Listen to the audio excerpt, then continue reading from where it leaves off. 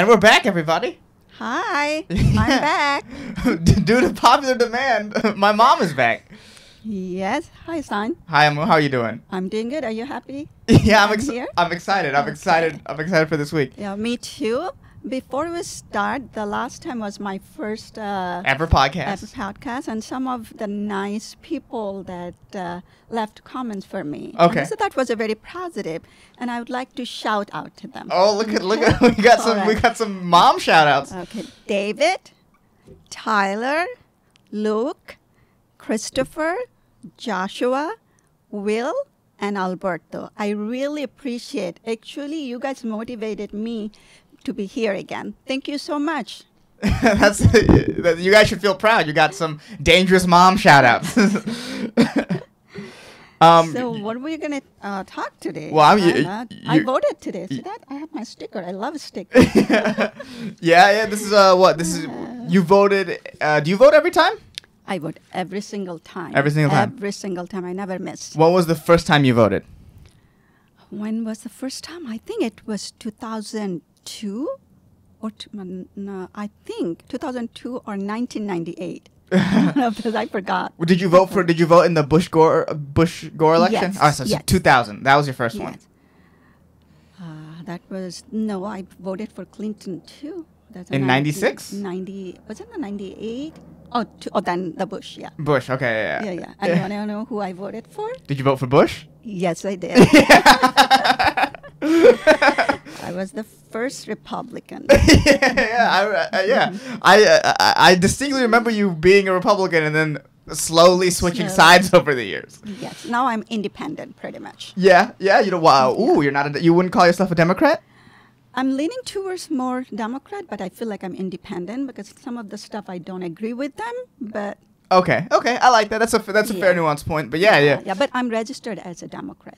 To vote in the primaries. The primary, yes. Okay, Yes. that makes sense. Yeah, in California, to vote in the primaries, you have to be registered on that party. Correct. Yeah, because I'm registered independent, so I can't vote in any of the primaries. Oh, really? And the Barney time last. I couldn't vote for Bernie. Baba did it. Is he a registered independent? Yeah, he's registered independent. I'm the only one that has a party affiliation. None of you guys have any party affiliation. Even Iman? Is Iman registered independent? I think so. Oh wow! Look at us. We're an independent family. You voted for Bush. Did Baba vote for Gore? I don't know. We don't talk about it. Yeah. We keep it. That's everybody's choice. Yeah. That's No, old school. That's an old think, school mentality. I think he did vote for Bush. Okay. I think, yeah. It makes sense. It makes sense. I was telling And my I don't regret it. Yeah, I was telling my friends if I knew how you voted. They asked if I knew how you voted during the 2000 election. It was a while ago, and I said if I had to guess, I would have to guess they voted Bush. What was the so you became a citizen in 2000 or like 99ish? Yeah, around that time. What was that process like? Like let's say I'm not a citizen. How do I get started? How do I get started in becoming a citizen? Become a citizen? We came as a student visa, right? Okay. And we went to H1 visa. Then we went. What's an to H1 Green Card. visa? That Baba was working. That a company was sponsoring him to be here. It's like a married, highly educated people they sponsor. Like Okay. They have like So like so that. NASA sponsored it. Yes. Right. Yeah.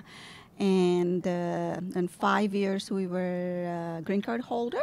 Okay. And What then after is 5 green card years- different than H1 visa? Yes. So from what's the difference H1 between to- green card and H1? Green card H1 that you are not entitled of a lot of stuff, and as a green card holder, you're pretty much like the benefit you can enjoy as a citizen, but you're not allowed to vote. Okay, so what's So like that's the pretty so like what's the benefit you have as a green card holder that you don't have as an H1 visa holder?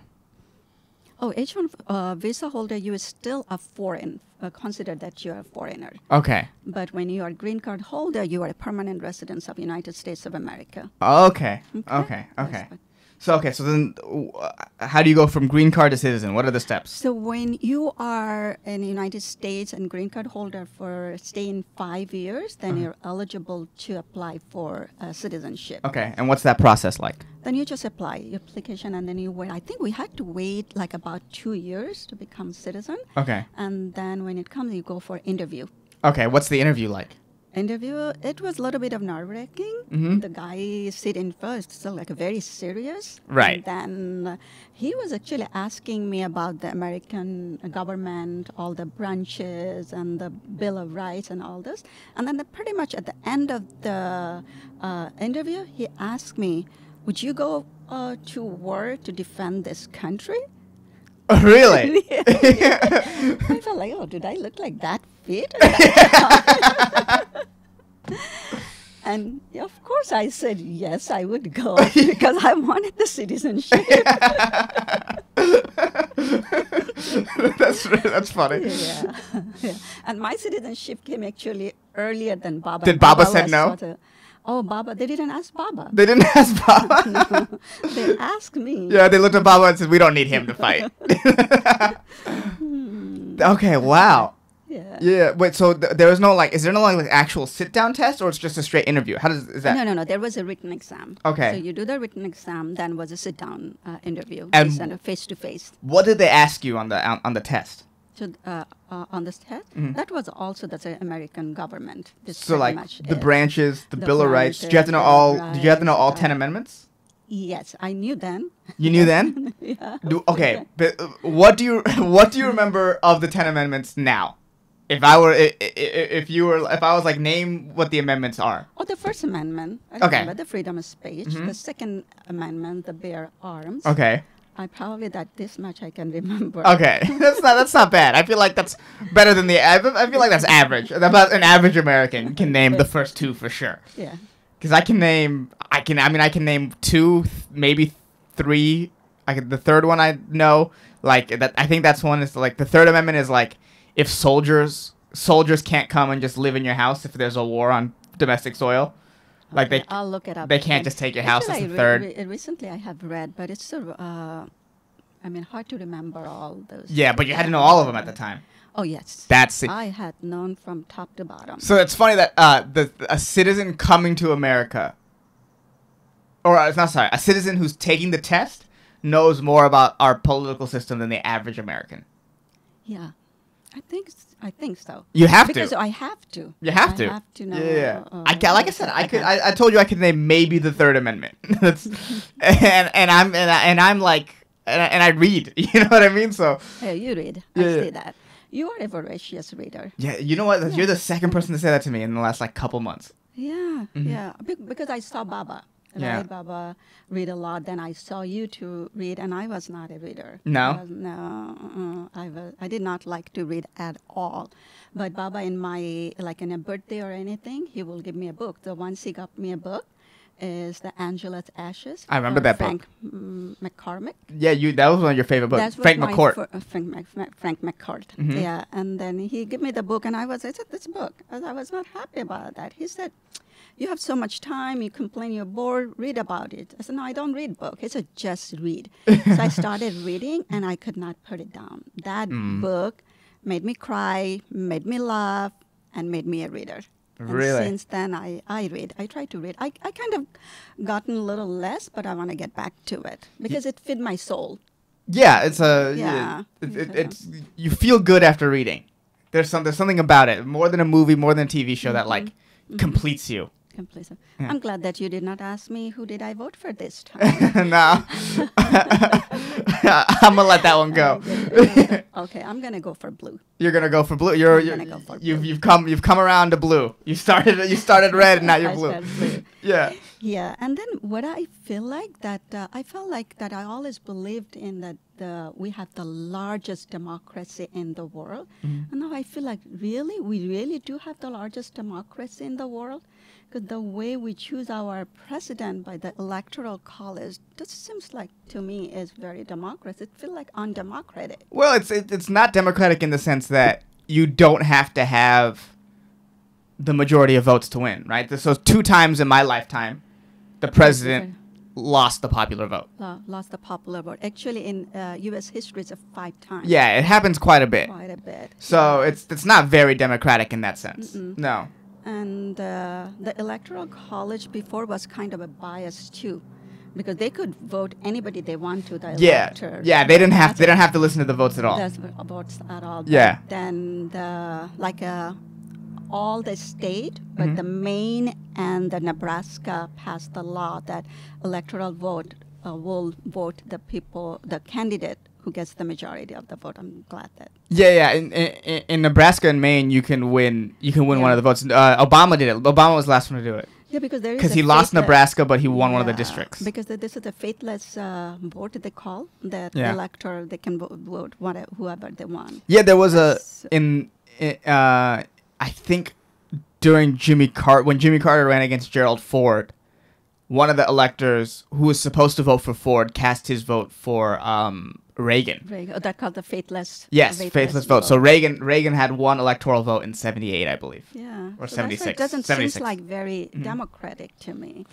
I mean, the electoral college should be abolished. You think so? Oh, wow, that's a I hardline think so. stance. Do you know that America tried once to abolish the electoral college? They were so close. Yeah. Do you know the argument against it?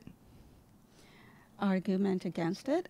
I feel like that the every party comes to the power, they can abuse, they can go around our constitution and use to benefit them. So I think it's pretty much like that. And then what do you tell me? So why? the reason the argument against it is, if you abolish the electoral college, then the cities then become super powerful, because they have the populations, the cities, and the cities will then politicians will start catering to the cities, and then leave the rural people behind. And so it's a delicate balance. I don't think the electoral vote college should be abolished, but I do think there needs to be some sort of like Wyoming gets one electoral vote for every 300,000 people. Yeah, but then and California gets one for every 100,000 people. Yeah, that's not fair. That isn't fair. That isn't fair. California should get more. It should be. They should get a little more. Honestly, it should be based on how much money you bring into the economy. Yeah. That's how I think the vote should be accounted for. Because it's also the way the electoral vote was selected. There was based on the slave and all. There is a very complex. Yes. American political system is very convoluted. It's very, hard to understand. The general public is. Yeah, we sort of need to sort of update the Constitution. I feel like it's been so long. So long.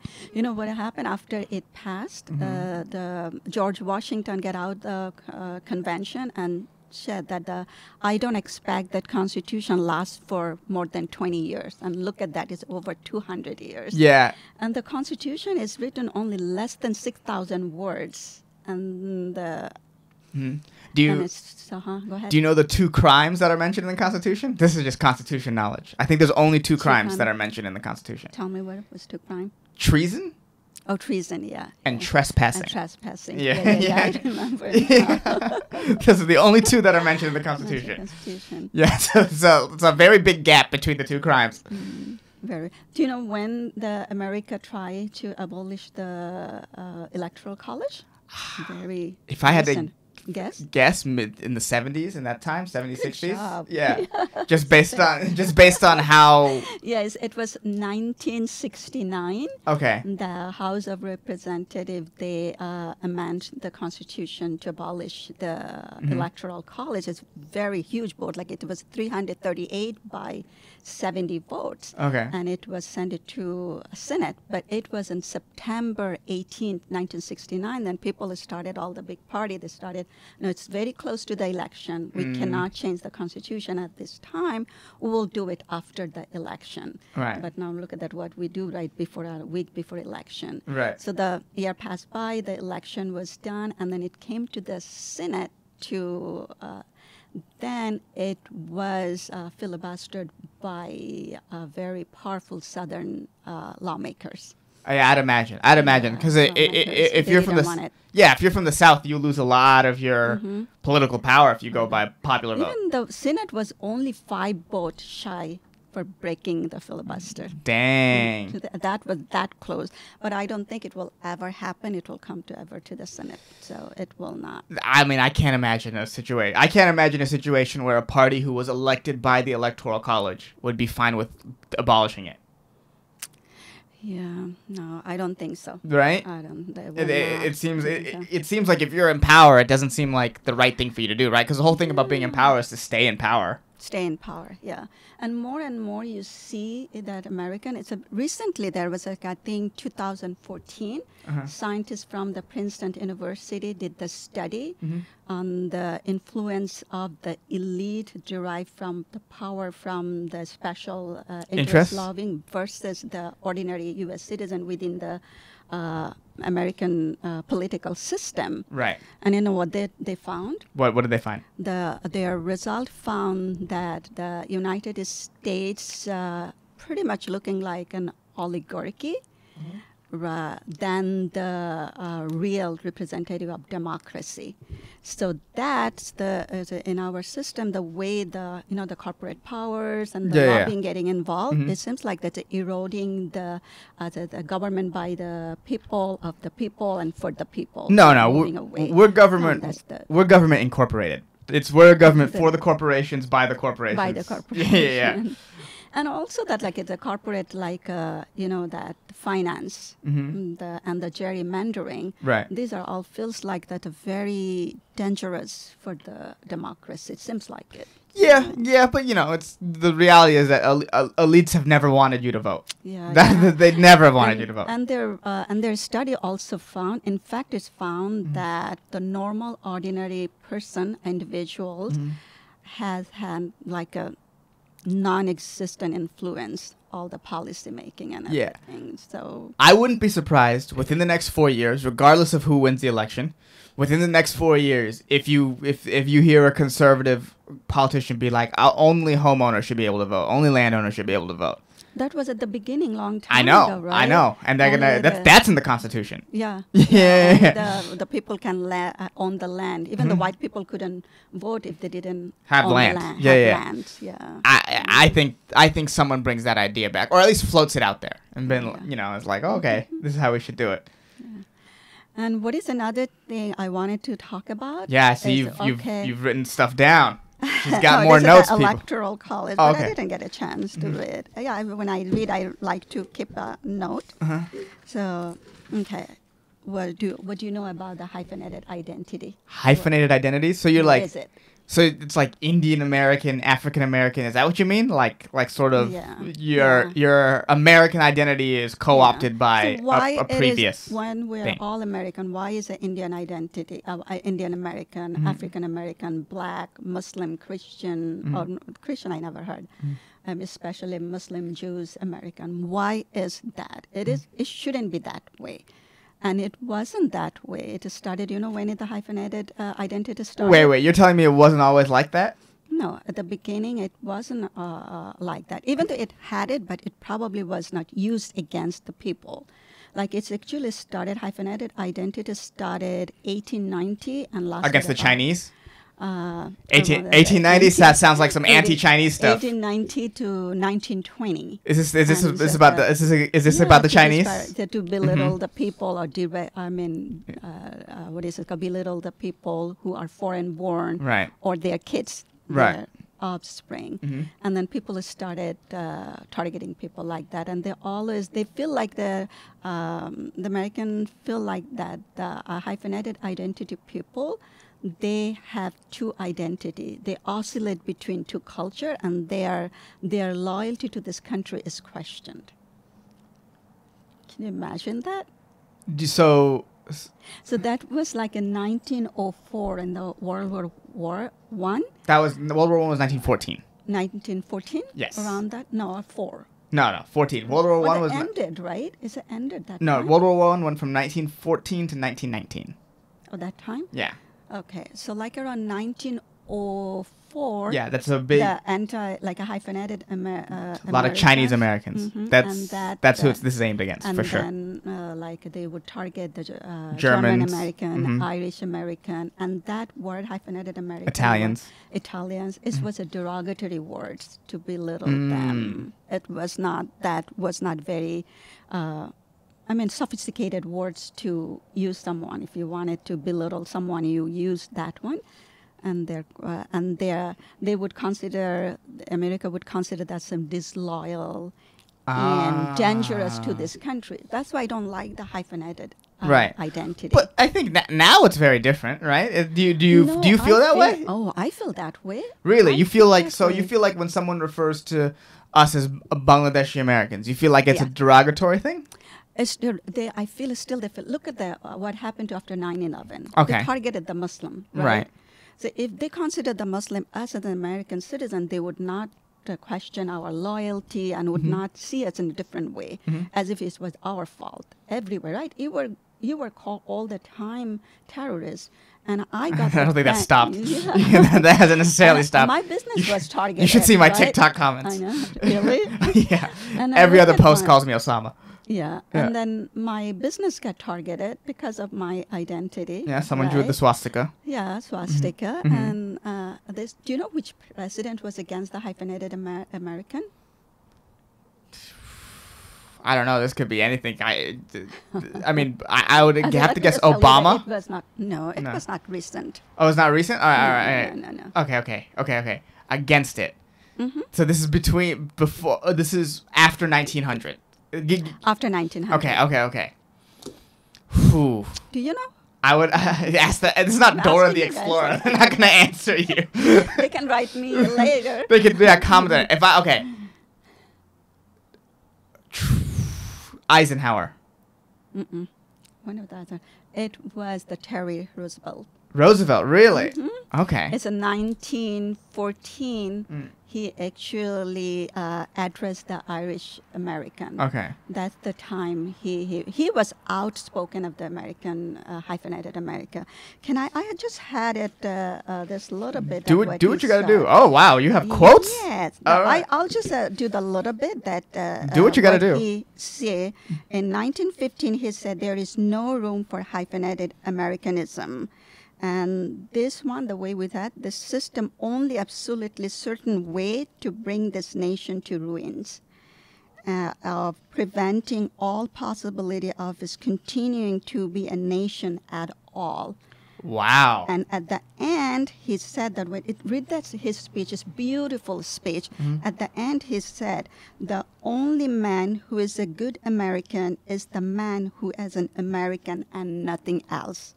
And I believe in that. Ooh, man. That last line, it's a good line, but also if you're a racist, you can easily use that line for yourself. You can just be like, only good Americans are American, not these Asian Americans, not these African Americans. No, everybody is American. Right. When you are I'm American just saying you could take that line and you can do a lot with it. It's that. So like you asked me that whether you feel it, I feel it. Like it's still the look at the black people. They Right. are so discriminated because of their identity, because they are black. Right. Because So is they're that- looked at black first before they're looked at just America as an American. as an first. American. They look everybody. They look at, because I also get. I also sometimes ask. People will say, "What is your nationality?"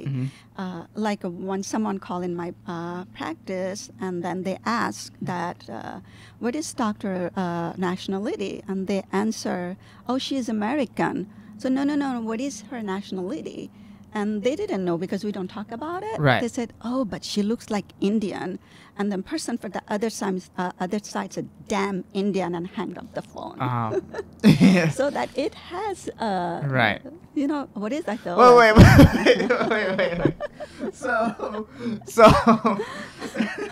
So they called your office. They called the office of Dr. Ahmad, and then they got mad that you were brown. I'm brown, and said, "Damn Indian," and That's hanged up the so- phone. Yeah. That's I said- so funny, though. That's I said, so that's funny. good. Yeah, I said, that's good. If I told them, yeah, that's very right. If the damn Indian decide not to go to the tech company one day and not to go to the hospital one day, the tech company and the healthcare system will collapse. Screwed. Healthcare would be screwed if there was no Indians. Yeah, if we just decide not to go even 1 hour. You're not wrong. You're not wrong. In fact, now That's- in a lot of rural places, the doctors are Indians too. It's not just the Yeah, cities yeah. anymore. They're like we're like everywhere. So that's why I don't favor. I don't think there should be any hyphenated, because you don't have when they're like a generation after generation, they don't have any tie to the their ancestors. No, yeah, I'm very. You should be proud of it. I'm their very loose. ancestors, I'm very loosely tied to Bangladesh. Very loosely. Like I'm proud of what I am, but I'm not like very. I'm not even for first generations. I'm very not Bangladeshi. And then whatever my kids are gonna be even further removed from it. You were born and raised this country. This is your country. You should be loyal to this country. That's my. And then as a philanthropist, or if you want to do something, you can go any part of the world. That's the human work. You can do it. I like that. You like that? I like that. Yeah. No, I want to teach sometimes they will tell, why do you teach your kids to do something for Bangladesh? I said they will do it, but they're first, this is their country. They should be loyal to this country, do something for this country. I like it. And then you jump the hoop. I like it. That was a powerful quote that you read. Yeah. That was a good quote. That was a good quote. You do your research. I'll tell you that. No, because as I mentioned to you, I started to read. I don't watch TV. Yeah, that's not true. Every time I go. Let's very a little. No, very little. The CNN probably. I don't watch what is called the Bangla drama or something. Okay, yeah. I watch a lot of TV, so I guess. You watch all the time. Yeah. British mysteries. That's my go-to. Oh, they are good. Yeah, they're very good. They're very good. And do you know that the new all-black group now? Do you have any idea what is that? The Los Angeles Lakers. No, NFAC. NFAC. There's a new. What's the national? I don't know what it is. Don't know. It's just a black. They call it the militia group. It's established not that long ago, 2 years ago, 2017. Oh wow. Okay. And Platinum base. Okay. It's called Not FSC. Yeah. It's a Not Fucking Around Coalition. Oh, okay. I like that name. That's a good name. It's a good name. Yeah. They had a march recently. They had a march, and they are heavily armed. Well, yeah, it makes sense. It makes sense. There's all these marches with white people heavily armed. It was only a matter of time before it went the other direction. Go to the direction. Yeah. So. All right. Is that what you have? That's pretty much I have. And okay. Before we go, I have also prepared something that I am curious about. So one of my favorite things about you is that every Sunday you always ask me how my team is doing, even though you know nothing about sports. You always make sure to check in on me, and I love it. So now I have a game for you. What is that? Okay. I'm going to list 10 teams.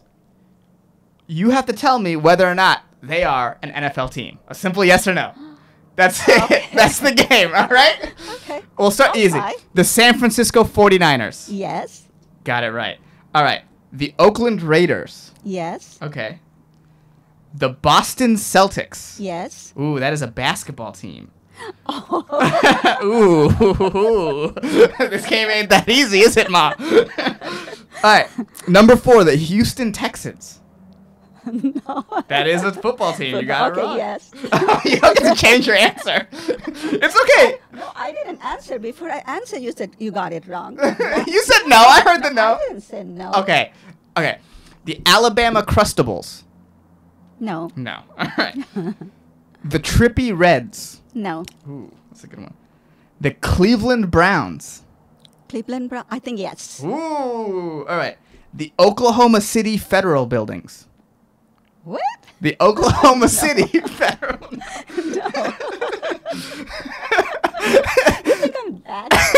It's possible. This is we're trying to figure it out. The Jacksonville Magicians. No. No. Okay. And the Washington Football Team. Washington Football Team? No. That is a professional sports team. They're called the Washington Football Team. But is it the NFL team? That is their logo. Their logo is the football team. Okay. You did pretty good. I would say you only missed 2, really. Yeah. No, you only missed Boston Celtics and the football team. That's it. You did a good job. Thank you. Yeah. I pay attention. Yeah. I'm keeping my eyes on you. I thought I'd be able to get one of them by you. But anything you want to say to the listeners before we go? I would like to say that please subscribe our channel, and I'll try my best to come if you want. Oh, yeah. David, Luke, Joshua. If you guys want me to be here, I will be here. You're very popular. You're very popular amongst the infidels, as we call them. The infidels, yeah. And the only thing I want to tell before I go, that one of my, when I call you the black sheep, one of my coworkers told me that I'm so mean that I call you the black sheep. Yeah. So I said, don't worry about it. He doesn't mind. I don't mind. And No. today he's a black sheep. Tomorrow he will be goat.